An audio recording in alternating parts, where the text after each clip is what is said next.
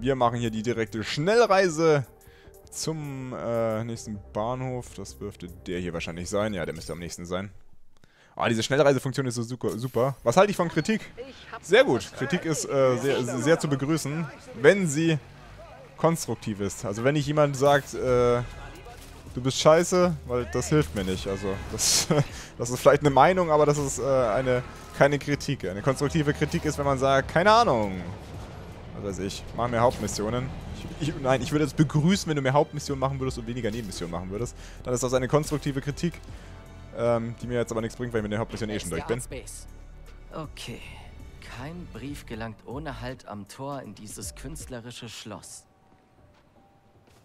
Kein Brief gelangt ohne Halt. Was? Spiel, was willst du von mir? Gerade etwas verwirrt. Da ist der Artspace. Okay. Kein Brief gelangt ohne Halt am Tor in dieses künstlerische Schloss. Irgendwie komisch, Tor. dich zu Fuß zu sehen. Tor, klar. Briefkasten. CJ Walker Park. Kenn ich. Ist oben in Halle. Schön mal wieder nach Harlem zu kommen. Unter dem Korb, wo du fliegen lerntest, findet die Reise ihr Ende. Der letzte. Mann, das soll nicht schon vorbei sein. Finde ich auch nicht. Finde ich auch blöd. Abschluss. So, wo ist... Ach, die ist direkt hier. Da können wir direkt hinschwingen. Stufe. Du und Finn habt gewitzelt, dass es eine Krönungszeremonie wird, als ihr das Artspace-Gebäude saht. Meine Mom und ich waren so stolz. Unser Sohn und unsere beinahe Tochter als Klassenbeste. Klar, ihr beide wart traurig, weil ihr auf verschiedene Highschools gehen musstet. Aber weißt du was, Miles? Die Freundschaften aus der Jugend, die echten, die halten. Du und Finn findet einander wieder. Vielleicht dauert es ein paar Jahre, vielleicht Jahrzehnte. Ein Hinweis noch.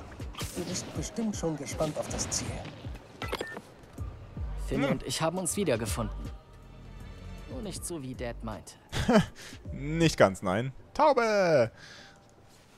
So, wir sind auf jeden Fall schon bei der nächsten Sache hier. Was war der Hinweis? Das ist er. CJ Walker Park. Unter dem Korb, wo du fliegen lerntest, findet die Reise ihr Ende. Basketballkorb. Die Frage ist, welcher? Ah, hier, direkt Das ist schon. wohl der letzte. Das war easy. Mann, echt tolle Erinnerung. Und so kommen wir zum Schluss. CJ Walker Park.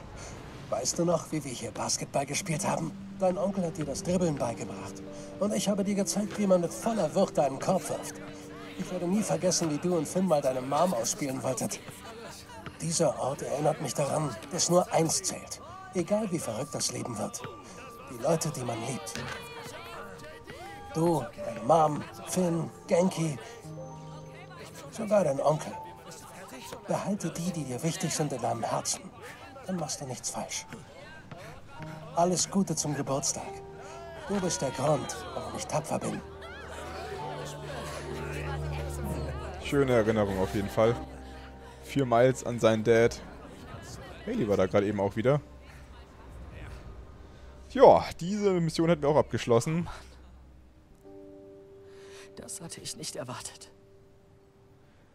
Da wird er direkt emotional, der Miles. Kann man natürlich auch verstehen.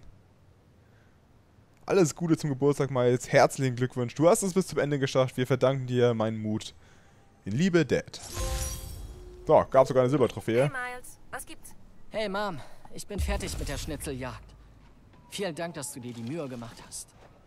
Kurz fühlte es sich an, als wäre er wieder hier. Er ist immer hier, Micho. Hab dich lieb. Hab dich lieb, Ma. Das war ein Huhn gerade eben. Okay, das tut mir leid. War es ein Perlhuhn oder so? Das da an der Wand. Für mich sah es aus wie eine Taube, aber kann auch was anderes gewesen sein. Entschuldigung, wenn ich das falsch deklariert habe. So, dann würde ich mal sagen, machen wir mal die Brawler-Aufgaben. Die Audio-Samples, die verraten ja auch noch so ein bisschen Hintergrundstory zum Brawler und auch zum Miles Vater auf jeden Fall, warum sie sich zerstritten haben und so. Deswegen würde ich sagen, schauen wir uns die doch auch mal an. Da vorne ist der nächste, dann machen wir das doch gleich hier mit der Schnellreise nach Harlem. So, ab nach Harlem. Gefällt mir gut hier. Was für Musik hast du so? Vorsicht, bitte! Vorsicht! Ich kann dir nicht sagen, wie viele Parts das hier werden. Wahrscheinlich immer so halbe Stunde Parts. Wahrscheinlich die Parts jetzt ein bisschen länger hier. Werde ich ein bisschen länger schneiden, weil ja hier eher Suchaufgaben sind. Normalerweise mache ich hier mal Parts mit Story ein bisschen kürzer, weil da mehr passiert. Und Parts mit so Suchaufgaben immer ein bisschen länger. So, na dann. Suchaufgabe gestartet. Warte mal, haben wir da eigentlich einen Anzug bekommen? Da haben wir jetzt gar... Was haben wir jetzt dafür bekommen, dass wir die Postkarten alle geholt haben? Programmierbar. Da haben wir jetzt gar nichts bekommen gehabt, oder? Dafür, dass wir die alle geholt haben. Dann holen wir uns mal wieder einen Katzenanzug. Den wollt ihr ja eh mehr sehen. Auf den Anzug sind wir hier auf jeden Fall noch gespannt. Aber den gibt's erst, wenn wir die Audio-Samples alle gesammelt haben. Von daher nehmen wir uns jetzt die Katze und sammeln die Audio-Samples. Dein Dad und ich sind als Kinder jede Nacht zu diesem Geräusch eingeschlafen. Hat einen guten Beat.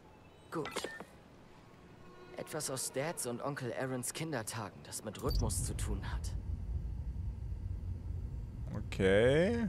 In welche Richtung müssen wir drehen? Original. Das ist auf jeden Fall die Bahn. Das ist auf jeden Fall die Bahn da hinten. Ich sollte weitersuchen. Das ist auf jeden Fall die Bahn da vorne. Nee, ich bin schon zu weit weg. Was? Das war nicht die Bahn? Sicher, dass das nicht die Bahn war, Spidey? Relativ sicher, dass das die Bahn war.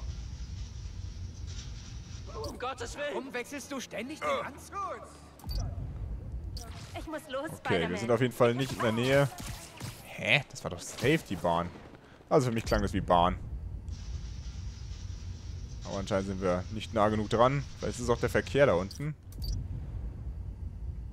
Quelle blockiert. Okay, scheint dann doch eher in die Richtung da Etwas unten. Mechanisches vielleicht? Aber was? Was Mechanisches? Was gibt's hier so Mechanisches, was wir hier hören könnten? Es muss auf jeden Fall da unten irgendwo sein. Irgendwo hier muss es sein.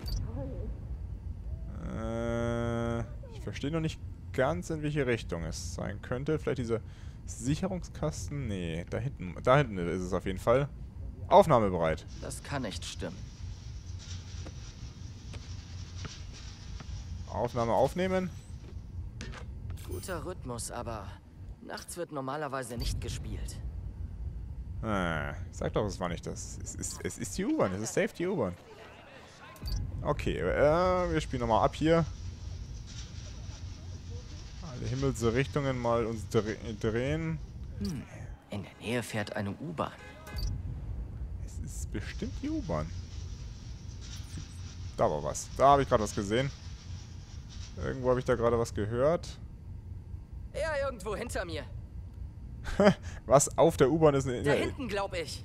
In der U-Bahn ist eine Zeit... Ach, das Feuer ist es. Okay. Hier drüben ist es nicht. Keine Übereinstimmung, kein Feuer. Oh. Ja. Okay, dann doch wieder in die Richtung gehen hier. Also, Wo hören wir denn hier überhaupt noch was? Da ist was. Da ist was. Zu weit weg. Sorry, ich muss mal durch. Nee, aber die Richtung ist richtig auf jeden Fall. Ich muss auf einen Zug warten und nah genug ran, um ihn aufzunehmen. Okay. Aber der... da kommt die Quelle. Da kommt die Quelle auch schon. Ich habe doch von Anfang an gesagt, dass es der Zug ist. Ja, nimm auf, nimm auf, nimm auf. Ja, nimm doch auf. Fährt er einfach wieder weg. Ich glaub's ja nicht. Bin ich gläubig? Nein, bin ich nicht. Ach, komm, hey. Ja, ich verlasse die Mission, aber ich muss warten, bis hier wieder ein Zug kommt. So, Zug ist da. So, jetzt nehmen wir das schnell auf. Ah, Gott sei Dank. Was ist es? Du weißt das wahrscheinlich nicht. Okay, also diese Missionen, diese Suchmission hier, naja. Aber dein Dad und ich haben hier in der Nähe gewohnt, bevor wir in der Highschool nach Brooklyn zogen. Das Rattern der Zugräder, das Quietschen der Bremsen beim Anhalten und Abbiegen.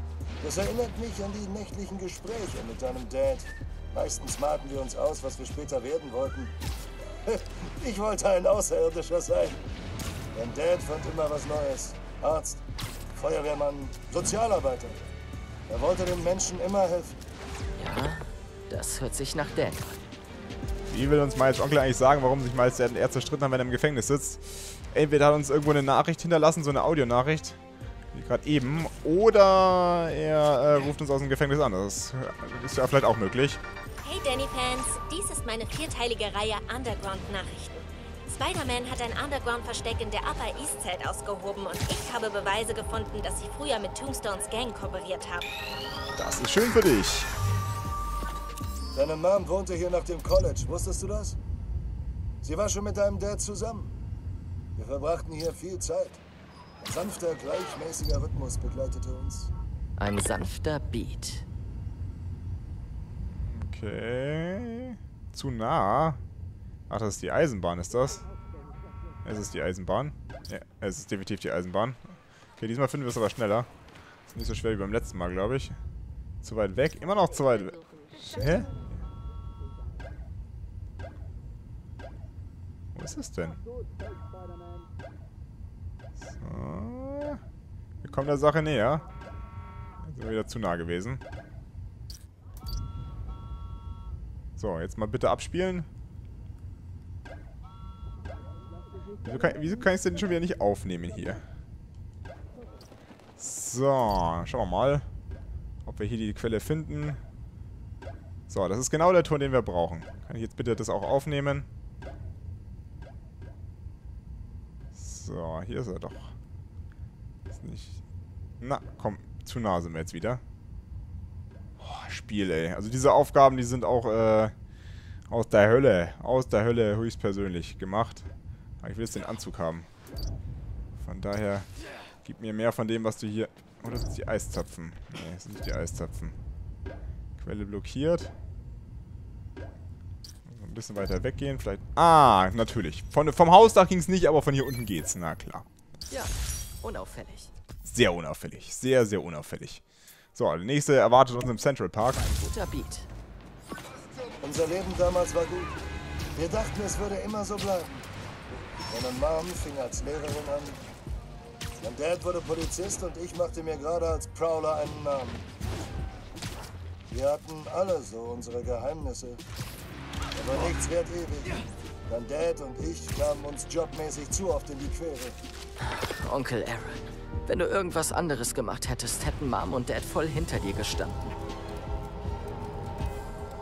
Und wir sind auch schon beim nächsten Punkt angelangt. Die Idee für das hier kam von deinem Dad. Etwas, was immer in diesem Park zu finden ist. Einzeln leise, aber als Gruppe laut. Als Gruppe laut? Tauben. Tauben. Definitiv Tauben. Nein, bleib da. Okay, nicht die Tauben. Hier drüben ist es nicht. Okay, okay. Da haben wir was. Zu nah. Eisläufer. Die sind eigentlich nicht so laut hier, die Eisläufer. Sieht auch irgendwie anders. Nee, sieht auch vom Ton anders aus. Der ist es definitiv nicht, der Eisläufer da vorne, oder? Nee, das ist er nicht. Das ist nicht der Ton, den wir suchen. Wir suchen einen anderen Ton. Nee, ich bin schon zu weit weg. Da ist was. Da sind wir aber zu nah dran wieder. So, oh, da war gerade Aufnahme bereit. Nein! Muss immer ganz schnell die rechte Taste drücken, dass man Etwas, das immer im Park ist. Also Vögel oder Bäume oder... Nein, Bäume sicher nicht. Ich finde, die Bäume machen einen fetten Beat auf jeden Fall. Es gibt bestimmt auch irgendeinen coolen Beat. Aber ich glaube, das ist einfach zu leise. Ach, ich muss mich unsichtbar machen bei den Tauben. Ah, das kann natürlich sein. Oh, ihr seid die Besten. Ihr seid die Besten. Ihr seid die Besten. Da hätte ich lange gesucht. Haha, nice. Wie habt ihr das aufgenommen? Aber ich hatte recht gehabt. Die Tauben waren meine erste Idee. Taubenflüsterer? Das ist ewig her. Noch vor der Highschool. Wir hingen im Park rum und jemand ließ einen Hotdog fallen. Wie immer stürzten sich sofort von allen Seiten Tauben drauf. Mein Dad blieb stehen. Er sagte, Aaron, hör doch mal, das klingt wie Musik. Am nächsten Tag stromerten wir auf der Suche nach Beats durch ganz Manhattan. So wie du jetzt. Ich weiß noch, als sie mir gezeigt haben, wie man samplet. Onkel Aaron hatte die Technik, Dad das Ohr für Musik. Alles klar. Und da vorne ist auch schon wieder die nächste Audio-Herausforderung. Jetzt kommt was Gutes. Dein Dad und ich hingen oft hier ab und hörten zu, wie die Feuerwache zum Leben erwachte. Genau das brauchst du. Bei der Feuerwache. Du hast mich, ja, das ist schade. Dann, das ist erster Weg zur dunklen Seite und so. So, bei der Feuerwache sollen wir hin. Gehen wir mal zur Feuerwache. Irgendeins von den Feuerwehrautos. Ne, da drüben ist noch irgendwo was. Das Auto kannst... Es kann ja nicht ein Auto sein, es muss irgendwas anderes. Das ist bestimmt die Uhr, oder? Ja! Ich glaube nicht, dass er das meinte. Nein. Aber vielleicht für einen anderen Track. Du strengst dich in Harlem ja richtig an als freundliche Spinne aus der Hier drüben ist es nicht. Ja, ist okay. Ich bin ja schon wieder auf dem Weg zurück hier. Er irgendwo hinter mir. Quelle blockiert. Komme ich da überhaupt rein? Komme ich da rein in das Haus? Ah, ja, hier komme ich rein in das Haus. Sehr gut. Zu nah bin ich dran. Ah, aber es ist das Auto, glaube ich. Oder? Ja, es sieht auf jeden Fall sehr ähnlich aus von der Lautstärke. Sehr gut, wir haben auch das gefunden. Glaube ich. Ja, haben wir gefunden. Sehr gut, sehr gut. Ich glaube, diese Umgebung hat So, wo haben wir denn die nächste Aufgabe? Jetzt haben wir schon mehr als die Hälfte geschafft. Dad dazu veranlasst, Polizist zu werden. Also, wir haben die Hälfte Ich geschafft. sagte ihm, er wäre nicht verklemmt genug dafür, aber er wollte die Dinge von innen heraus verbessern. Dafür hat er alles gegeben. Du hast viel Gutes getan, Dad. Kommt in Zukunft nochmal ein Lego-Let's Play. Natürlich, spätestens nächstes Jahr Lego Star Wars die Skywalker-Saga, aber auch noch jede Menge andere Lego-Let's Plays wird es natürlich geben. Ich werde das auch. Keine Sorge, Lego ist natürlich immer noch ein großer Bestandteil meines Kanals. Macht ja auch immer noch Spaß. Wir haben ja noch viele alte Spiele, die wir nicht auf 100% gespielt haben, die man noch theoretisch auf 100% spielen könnte und so weiter. Manche habe ich auch noch gar nicht gespielt, manche Spiele. Hey Leute, das ist ein Teil der Reihe Underground-Nachrichten. Ich recherchiere mit Spidermans Hilfe, wer der Underground ist Wir sind und am... was sie wollen. Wow, da waren wir aber auch noch nicht so oft hier. Der Underground Ach, hat schick. ein Riesenproblem mit den inneren Dämonen. Und zwar aus anderen Gründen. So, Times Square ist vorbei. Das war vor Cool. Tigers Übernahme und lange bevor die Leute wussten, wer der Underground ist. Sie wollten Respekt, Glaubwürdigkeit, wie auch immer man es nennen will. Also, So. Dann samplen wir mal wieder. Hier kann man sich gut mit jemandem treffen. Oder jemanden verlieren. Du brauchst ein Geräusch, das nach elektrischem Strom klingt. Ein Strom? Ich könnte mit Venom cheaten. Nee. Ich glaube, wir haben den Strom aber schon gefunden. Nein! Du sollst weg von dem Ding gehen. Aber das ist, glaube ich, genau das gewesen, diese Amerika-Flagge da. Zu weit weg. Jetzt sind wir schon wieder zu weit weg, echt. Jetzt haben wir es. Jetzt haben wir es. Perfekt. Oh, das war schnell gefunden. Sehr gut, sehr gut. Cool. Hört sich richtig. Das hätten wir auf jeden Fall gefunden. Damit sind es nur noch 3, wenn ich richtig zählen kann. Wendig an. Sag jetzt nicht, dass ich mich gerade verzählt habe. 1, 2, 3 sehe ich jetzt gerade noch. Nachdem ich mich Prowler nannte, traf ich damals meine erste Klientin unter diesem Schild. Die Neonflagge ist kaum zu verfehlen. Und in der Menge kann man gut untertauchen. Es sollte ein Gemälde stehen. Als ich mich umsah, traf mein Blick den deines Dads, der weiter weg stand. Er sagte kein Wort, drehte sich um und ging. Er wusste nur, dass ich ein Dieb war. Mehr nicht. Aber das reichte schon. Er ahnte bereits, was aus uns werden würde. Lange vor mir. Wenn du vorher die Kurve gekriegt hättest, hätte er dir verziehen. Das weiß ich genau. Oh, Punktlandung. Nice. Hat geklappt. Bei diesem Geräusch komme ich immer in Feierstimmung. Dabei gibt es nur die Zeit an. Das fand dein Dad auch, also mussten wir es aufnehmen. Etwas, das die Zeit anzeigt. Okay. Wo ist hier eine Uhr? Hier drüben ist es nicht. Hier ist anscheinend keine Uhr. Alles klar. Aber wo ist denn eine Uhr? Uhr? Uhr? Irgendwo muss hier eine Uhr sein. Uhr. Vorhin hatten wir doch so eine schöne Uhr beim Ghostbusters-Quartier, Hauptquartier. Wieso könnten wir die nicht nehmen? Das ist auch nicht der richtige Ton. Kann man zwar aufnehmen, aber ist nicht der richtige Ton. Handytöne zeigen auch andere Dinge an. Muss also etwas anderes sein. Ja, es muss irgendwo eine Uhr sein, die Tick-Tack macht. So, vielleicht haben wir von hier oben einen besseren Übersicht. Ist da unten keine Uhr? Echt nicht? Vielleicht in irgendeiner von den Gebäuden da an der Seite. Ach, der Kirchturm muss doch. Feier anhören. Da hinten, glaube ich. Nee, ich bin schon zu weit weg. Nicht hier lang. Hätte jetzt gewettet, dass die Uhr da irgendwo in der Kirche dran ist, aber wenn ich da gewettet hätte, hätte ich mich verwettet. Das wäre nicht gut gewesen. So. Wo gibt's denn hier noch was man... Bei dir gibt's nichts mehr. Du gibst hier keine Töne von dir. Nee, glaube nicht. Was ist denn hier eine Uhr, bitteschön? Ja, die Kirche hatte ich vorhin doch schon. Da ist doch keine Uhr dran, oder? Nee, die Kirche... Ja, irgendwo hinter mir. Nee, Kirche ist es definitiv nicht. Also Kirche wäre auch meine Idee gewesen, weil Kirche, Uhr ist natürlich logisch. Kirchturm, Uhr. Aber, nee. Irgendwie Zeit, nicht. feiern, Doch. etwas, Ach, die Glocken. beides vereint. Ah, naja, die Idee mit der Kirchturmuhr war ja schon nicht ganz verkehrt. Ich hab's. Der Chat sagt auch, Kirchturm sagt auch, Uhr, sagt auch Kirchturm, alles klar. So. Na gut, dann auf zur vorletzten in Chinatown. Die Glocken erinnern mich immer an das letzte Mal, als ich hier war. Dein Dad hatte gerade die Polizeiakademie geschafft. Ich sparte mir die Zeremonie und traf ihn später hier. Hab Milchshakes spendiert. Erdbeer für ihn, Erdnussbutter für mich. Oh, Erdnussbuttershake. Also ich bin also gar kein Freund von Erdnussbutter. Erdnussbuttershake. Ugh. Keine Ahnung, warum ich das noch weiß. Er sagte, er könne mich bei Schwierigkeiten jetzt nicht mehr decken. Ich meinte, ich hätte mit diesem Leben abgeschlossen. Ich habe gelogen. Aber er glaubte mir erstmal. Oder zumindest tat er so. Ihre Beziehung wurde echt kompliziert. Offensichtlich, offensichtlich. So, 300 Meter noch. Und dann sind wir hier auch schon am Ziel. Gute JJ, Neuigkeiten, jetzt nicht. Freunde. Meinen Quellen zufolge sind die Underground-Aktivitäten enorm zurückgegangen und Tinkerer gilt offiziell als tot. Wir haben den Sturm des Jahrhunderts überlebt und unsere Wunden heilen. Aber New Yorker müssen immer wachsam sein. Wir sind die beste Stadt der Welt.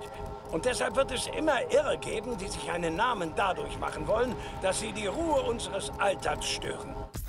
Gerade noch spült man sich einen leckeren Bagel mit allem, mit einer frischen Tasse Panna Fuerte Kaffee runter und urplötzlich laufen nicht ein, nein, zwei maskierte Missetäter am Fenster vorbei und man lernt auf die harte Tour, das siedend heiß, zwar toll in der Tasse, aber echt mies auf der Hose ist. Also ich für meinen Teil werde die Öffentlichkeit weiter über derartige Krisen aufklären und über alles Schlimmere, das noch kommen mag. Nach viel das will ich Einkehr haben. und Therapie kann ich mittlerweile akzeptieren, dass es zwei Spiderman gibt. Aber glauben Sie mir, ich werde Ihnen weiterhin nichts durchgehen lassen und als Erster darauf hinweisen, wenn Sie Mist bauen. Und das werden Sie. Oft. Das ist mein Versprechen an Sie. Und hiermit verabschiedet sich J. Jonah Jameson. Bis zum nächsten Mal. Ah, servus, JJ. Jay. Hier im Viertel wimmelt es an Tönen und Geräuschen. Du suchst etwas Helles, Unverwechselbares. Hell was? Okay. Das klingt doch ganz gut hier, der Beat da, oder? Das könnte doch sein von den Wellen her. Ja, wir haben es direkt gefunden. Nice. Der Beat gefällt mir. Was? Ist aber nicht wirklich hell. Was? Oh, Manno. Wo gibt's denn hier einen helleren Beat? Hellerer Beat, hellerer Beat, hellerer Beat. Da finden wir zumindest irgendwas. Ist das ein Bild? Wo ist der hellere Beat? Da ist irgendwas blockiert.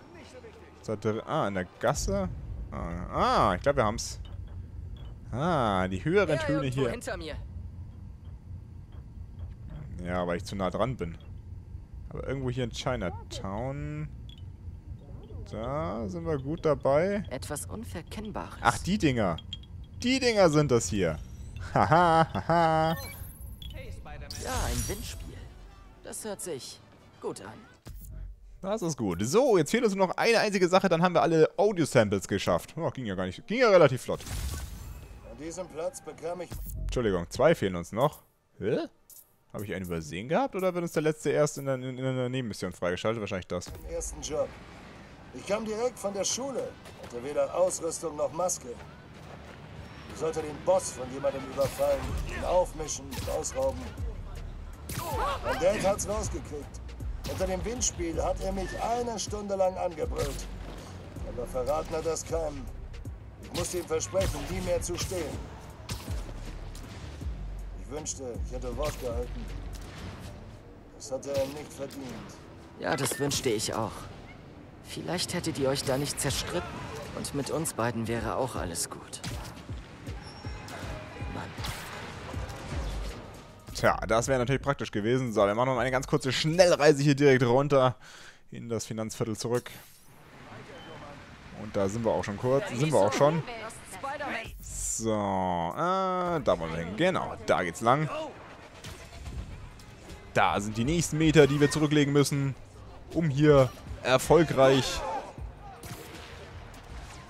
unsere letzte Sache, das ist die vorletzte Sache zu finden. Ach, hier drin ist es. Ha, sehr witzig, alles klar. So, wo ist es? Was fehlt uns noch? Viel Spaß hiermit. Hier traf ich mich immer mit einem Stammkunden. Während ich wartete, hörte ich diesem Geräusch zu, das einen strikten Zeitplan einhielt. Ein planmäßiges Geräusch. Okay. Die Flagge ist es nicht. Was ist hier planmäßig? Ich hab's gefunden. Irgendwo hier muss es sein. Was zur Hölle ist es? Nee, ich muss näher ran. Ich bin zu nah dran, okay. Irgendwas da oben. Ach, die Dings ist es hier. Ah, der Geldautomat. Nee, das ist nicht... Ja, okay. Nicht das, was ich suche. Aber das hört man ständig. Nicht zu einer bestimmten Zeit. So, gucken wir mal, was hier sonst noch... Ups, Spidey, das solltest du eigentlich nicht tun. Was hier sonst noch immer zur selben Zeit losgeht. Hier sind nur überall Leute, die miteinander quatschen. Geräusch nach Plan? Kein Plan. Achtung, Wortwitz. Ja. Ich habe leider auch gerade keinen Plan. Oh, vielleicht ein Hotdog-Stand. Nein, der Hotdog-Stand ist es nicht. Ja, vielleicht ist es hier draußen. Das könnte natürlich sein. Schauen wir mal. Hier scheint nichts zu sein. Vielleicht ist es doch der Hotdog-Stand. Hotdog-Stand, bist du's? Nee, Stand. Warte, da vorne ist... Da war es doch gerade eben. Hä? Zu nah? Wo bin ich zu nah? Ist das die Fähre? Nee, die macht einen anderen Ton hier. Nee, ich bin schon zu weit weg. Ach, zu nah. Ach so. Ah, aber es ist die Fähre da hinten, aber ich muss die von hier aus irgendwo machen. So, mal hoch hier. Ah, die Fähre ist es. Immer noch zu nah. Ach komm. Wenn ich Onkel Aaron wäre und hier säße. Wie weit muss ich denn da weg? Muss ich mir erst einen Punkt suchen, von dem ich sie noch gerade so... Oh, jetzt bin ich zu weit weg.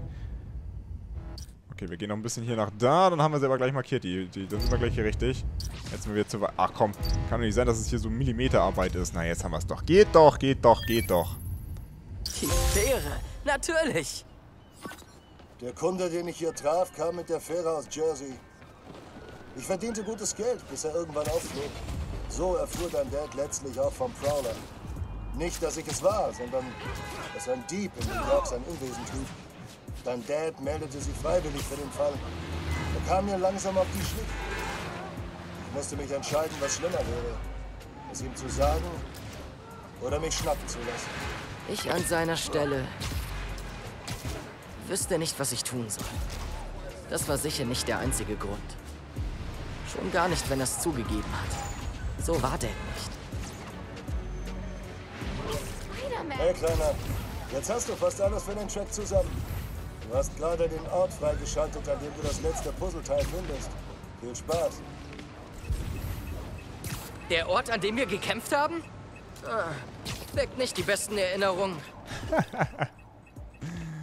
Alles klar. So, ich suche gerade noch die Kiste, weil ich gerade schon hier bin. Sollte ja nicht so schwer zu finden sein. Zum Ansehen drücken. Okay, ich krieg das Fernsignal irgendwie nicht mehr weg da. So, jetzt ist es weg. Sehr gut. Jetzt kann ich nochmal hier drauf gehen. So, 9 von 10 Audio-Samples haben wir auf jeden Fall. Ein letztes Sample müssen wir uns noch holen. So. Mal kurz hier hoch. Nee, wo muss ich hin? Hä? Ach, da ist die Kiste. Da drunter ist die Kiste.